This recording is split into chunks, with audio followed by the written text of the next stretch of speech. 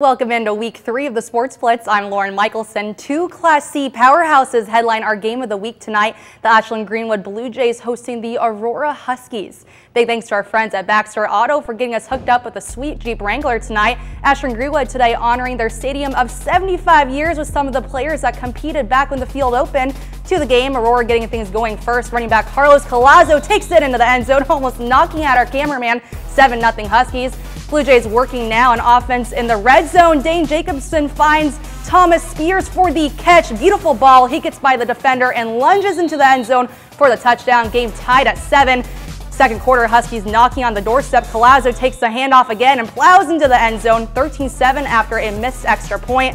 Blue Jays with the possession. Jacobson tries to pitch it on the option to Nathan Upton, but it's missed and is fumbled. After a scrum for the ball, the Huskies' Trayshawn Bede picks it up and scores. Two-point conversion is completed to make the score 21-17.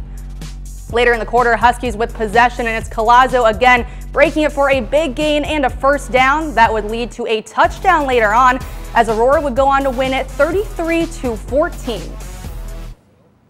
Well, each and every week is a test, and we've played 3 really good teams, and we've learned things we need to improve on each one of those 3 games. Our kids can't get too high, just like we can't get too low if you start 0-2 like we did a year ago. 3-0 is, yeah, it's where we want to be, but we got to pay more attention to the little details, the little fine things.